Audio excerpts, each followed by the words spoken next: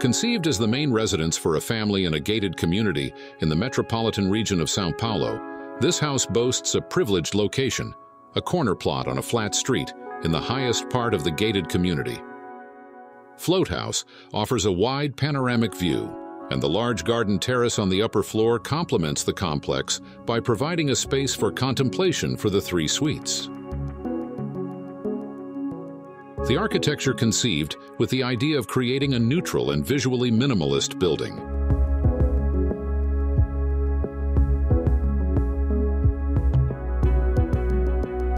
The building's planes serve as a support for the projection of sunlight, shadows from the trees, and reflections from the water mirror and swimming pool, establishing a sensory object that closely linked to its surroundings.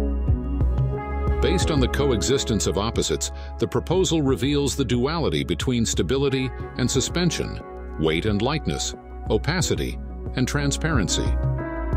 By exploring the physical and visual capacities of matter, the poetry of construction manifests itself through the subtle substances of architecture. The constructed object is the supporting player in the composition, while the immaterial takes center stage. The generous living area opens onto the rear patio, and the integration of the internal spaces takes place through articulated and sliding components, such as brises-soleil, partition doors, and aluminum frames. These elements allow for a variety of configurations, creating different ambiances and promoting great dynamism on the facade that opens onto the garden.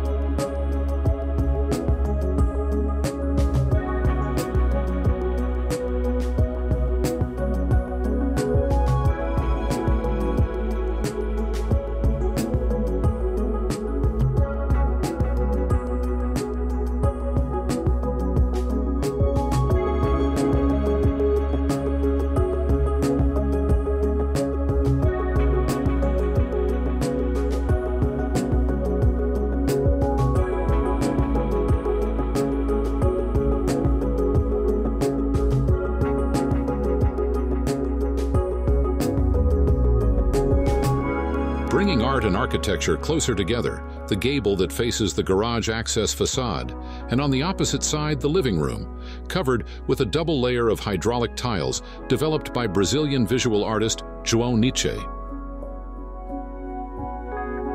The intervention refers to the concept of floating, expressed by the building within geometric composition.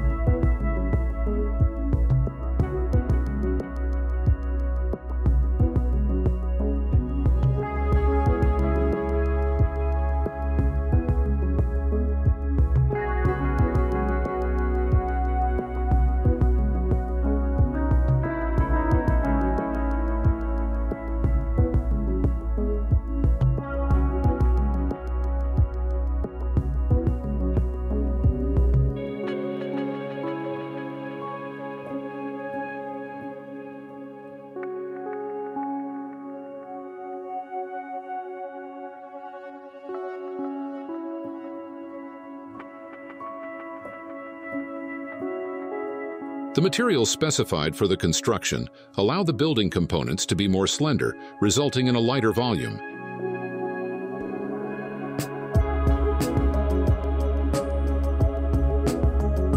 The structural system uses metal beams and pillars, while the upper floor slabs, roof and internal walls made from cross-laminated wood panels made from treated pinus.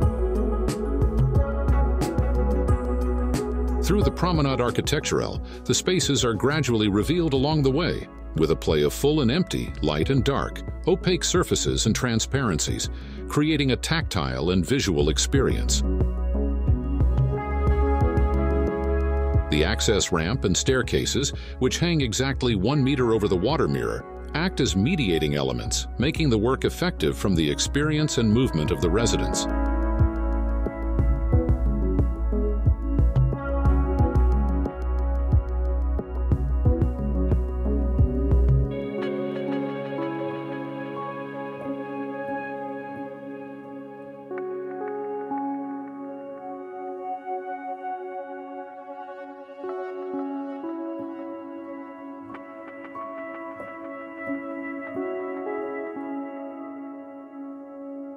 The elevation of the main volume prevents the transfer of heat and humidity to the interior.